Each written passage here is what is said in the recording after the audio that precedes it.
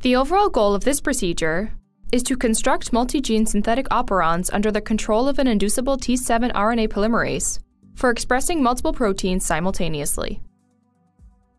This method can help researchers in synthetic biology and biochemistry, enabling them to build multi-protein pathways or study protein complexes that are dependent on co-expression of multiple proteins.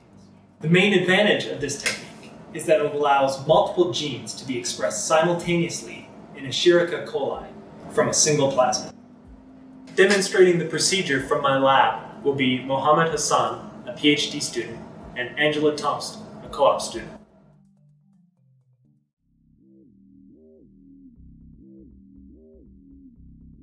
After obtaining and amplifying genes of interest according to the text protocol, prepare digestion reactions for the first gene of interest and the pMGX vector, using a 40 microliter reaction containing 0.5 to 1.5 micrograms of DNA and the NDEL enzyme.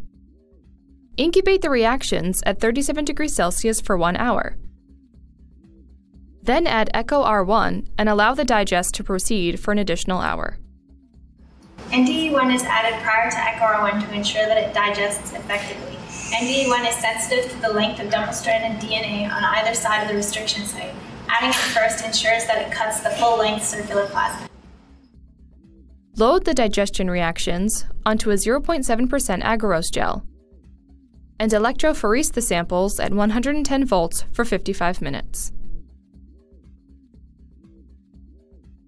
Then, with a clean scalpel or razor blade, excise the insert and vector bands, and place the excised gel segments into 1.5 milliliter tubes.